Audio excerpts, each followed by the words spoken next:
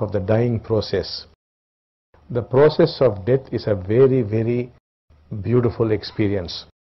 People needlessly fear death because they have no idea about it. They think it is something terrifying, that they are going to go extinct, vanish, disappear. Nobody ever dies. And the dying process itself is very, very beautiful. And at the end of it, you feel tremendously liberated. You would see your own body there. And for some time, you don't even know you are dead because you can hear voices. That is, you don't physically hear the voices, but you can hear the thought. But it will appear as a voice. You could see quite clearly, though the seeing is somewhat different. It is much faster. You could see it's a kind of rounded vision. So all senses are quite intact.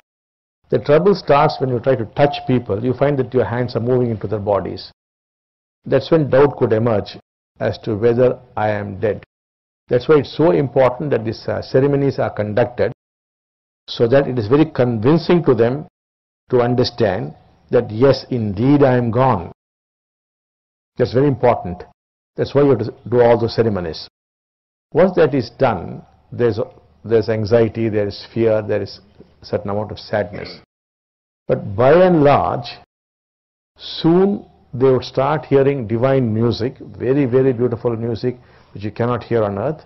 And you would see a lot of divine beings, especially a lot of people who happen to be your relatives, your friends who had gone away earlier. They would be there.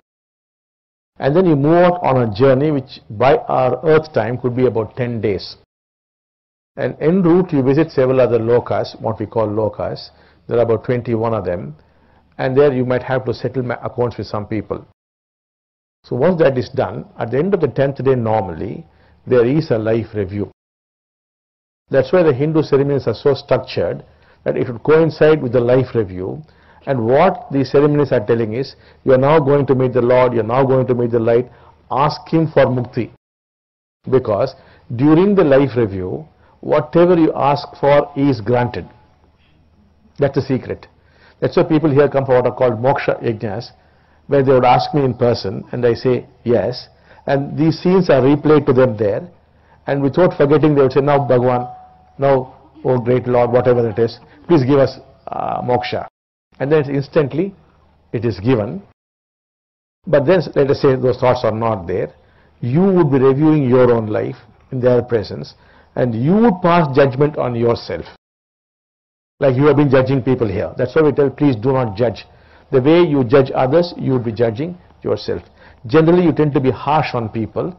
The same harshness you would use on yourself, and then could begin your journey to heaven or to hell.